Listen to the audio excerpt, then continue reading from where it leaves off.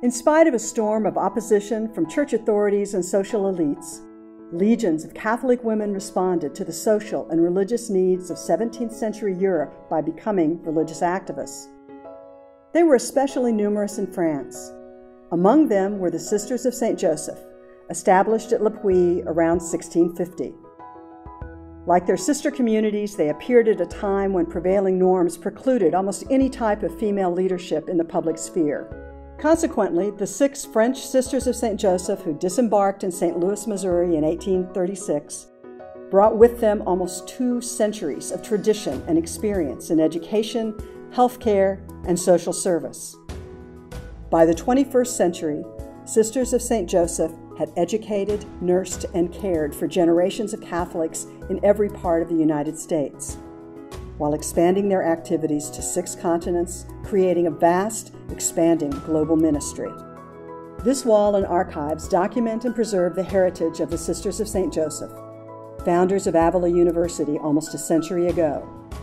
Dedicated in August 2014, the Heritage Wall and the Sister Martha Smith, CSJ, Archives and Research Center provide the anchor for the Hulibunshu Library Learning Commons, where they are housed.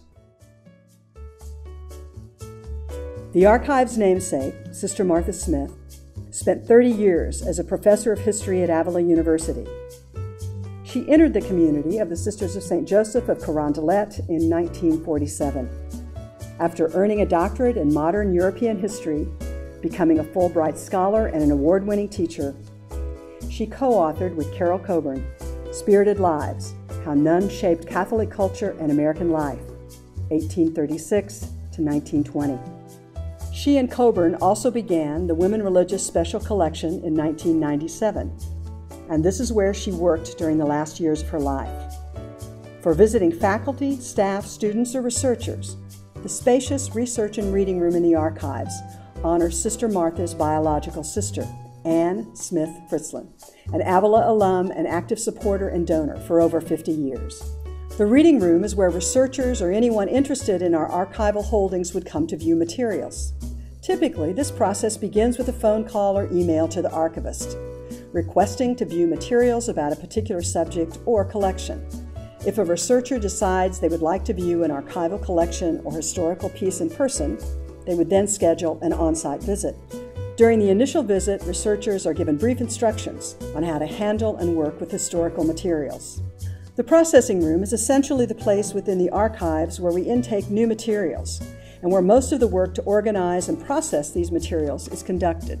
In this secure environment, we make certain that incoming collections are free of dangerous or bulky extraneous matter, such as metal fasteners, acidic or otherwise unstable or fragile containers, mold, and dampness.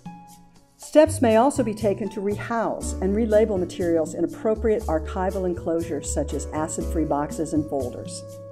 The archivist also makes sure all folders are clearly labeled and that containers of records, papers, and other materials show their proper location within the record groups or series. Archival materials are stored within our closed stacks, which provide a secure storage environment with climate-controlled humidity and temperature, archival high-density compact shelving, and alkaline-buffered containers. The archives is currently comprised of 3 collecting areas. The Women Religious Special Collections is intended as a repository for out-of-print and contemporary books, manuscripts, pamphlets, photographs, and other materials by, for, and about American sisters.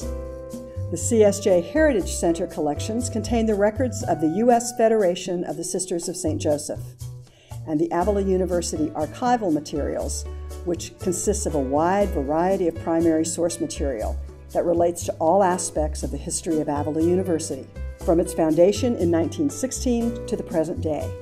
Our Archives and Research Center collects, preserves, and shares rich primary source materials in support of engaged teaching, active student learning, and scholarly and community research. In an effort to make our materials more accessible to users, we do provide minimal scanning services on site for documents and photographic materials.